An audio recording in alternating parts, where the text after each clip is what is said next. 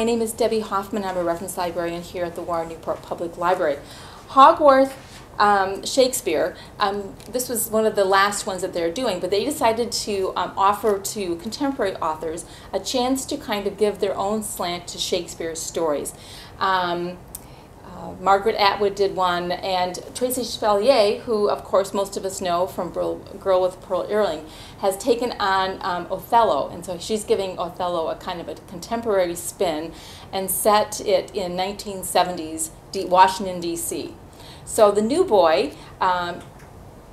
is is a very young boy, O.C. Kokato, who is coming to D.C. This is his 5th school in 5 years.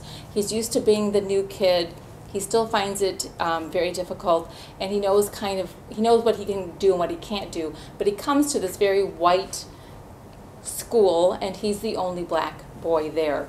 And he's feeling a little awkward. He's feeling very uncomfortable, and of course, he doesn't know who he can count on as a friend, until he is befriended by one young girl. Her name is Dee, and she thinks he's lovely and wonderful and tells great stories, and they become friends.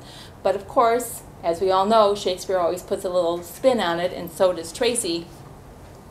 There is another youngster, Ian, who is watching all this unfolding, doesn't want his little world to change, so he decides that he's going to make things very difficult for this new boy, and he does it through gossip and innuendo and finally violence.